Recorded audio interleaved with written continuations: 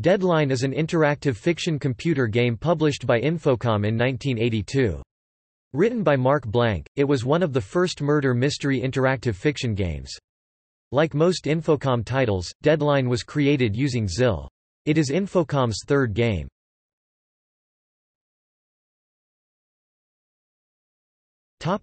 Plot. The player's character in Deadline is an unnamed police detective, summoned to a sprawling Connecticut estate to investigate the apparent suicide of wealthy industrialist Marshall Robner.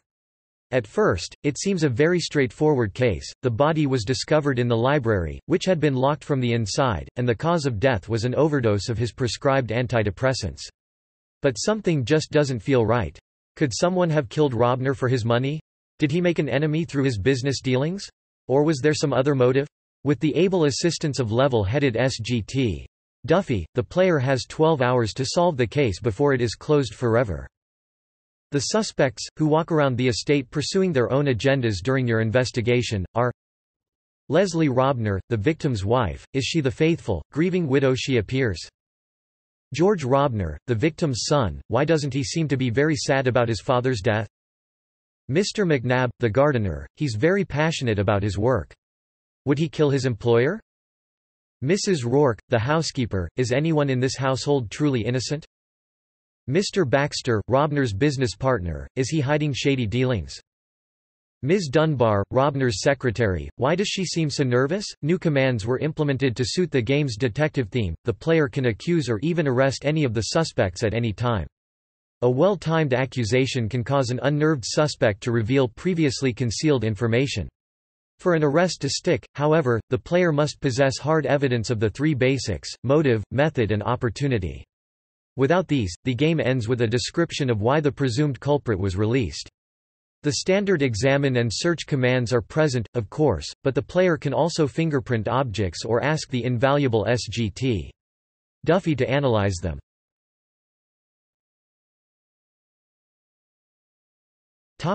Development. While writing Deadline, Mark Blank was strongly inspired by the 1930s out-of-print books written by Dennis Wheatley. The working title of the game was, "Who Killed Marshall Robner?", a reference to Wheatley's Who Killed Robert Prentice. Blank wanted the player to feel like a detective while playing the game, and designed the game and its feelies around that. Because Deadline displayed a timer rather than the move count and score that other Infocom games of its time showed, the game needed a custom interpreter, which made porting the game to different computers more difficult.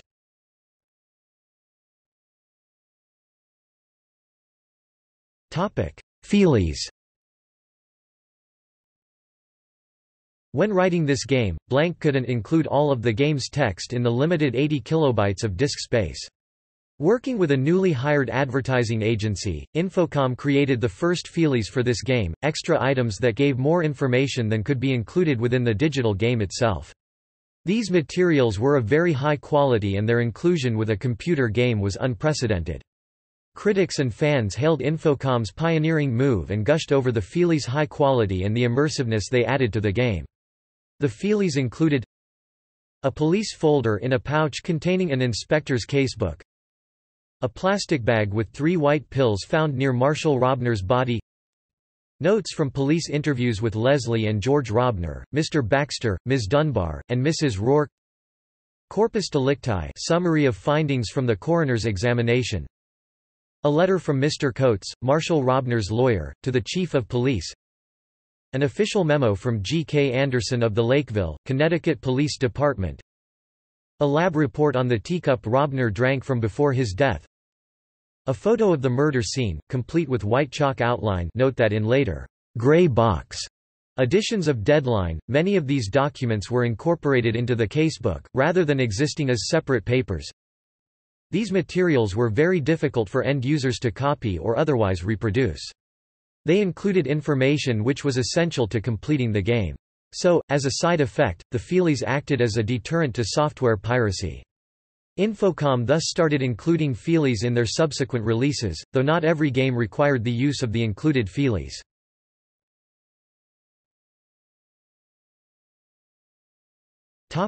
Notes. Deadline was a game of many firsts for Infocom, their first mystery game, their first non-Zork game, and the game that started their tradition of Feelies. The number of NPCs, the independence of their behavior from the player's actions, and the parser's complexity were also considered revolutionary at the time of the game's release. There are only 2 ways for the player to die, but Infocom gave Deadline a difficulty rating of expert, largely due to the abundance of evidence and false leads to be sorted out within a short timespan. A bug in the program made it possible to follow a certain set of instructions that resulted in Ms. Dunbar dying while another Ms. Dunbar continued to walk around the house. Upon hearing the gunshot that killed Ms. Dunbar, the alive version of Ms. Dunbar executed her AI script faithfully and ran into the room to see what had happened. This led to an amusing exchange with the game parser. Greater than examine Dunbar. Which Ms. Dunbar do you mean, Ms. Dunbar, or the body of Ms. Dunbar?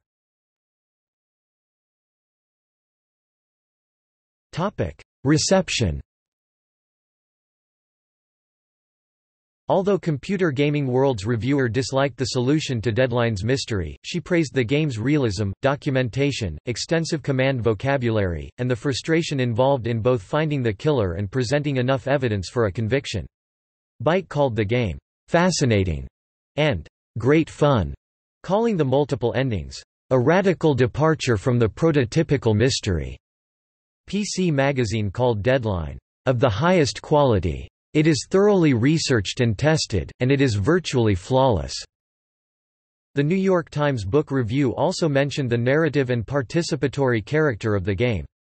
K-Power rated Deadline 8 points out of 10, stating that the game is very exciting, is as good, or better, than Zork, and will bring long hours of enjoyment and, best of all, intrigue.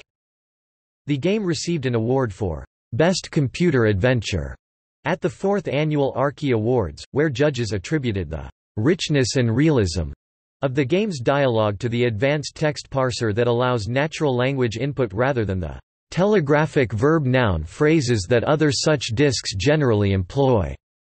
In 1996, Computer Gaming World listed Deadline at number 104 among the top 150 best games of all time, calling it a tough text adventure that placed you in the midst of an intricate police procedural and let you wander around a mansion.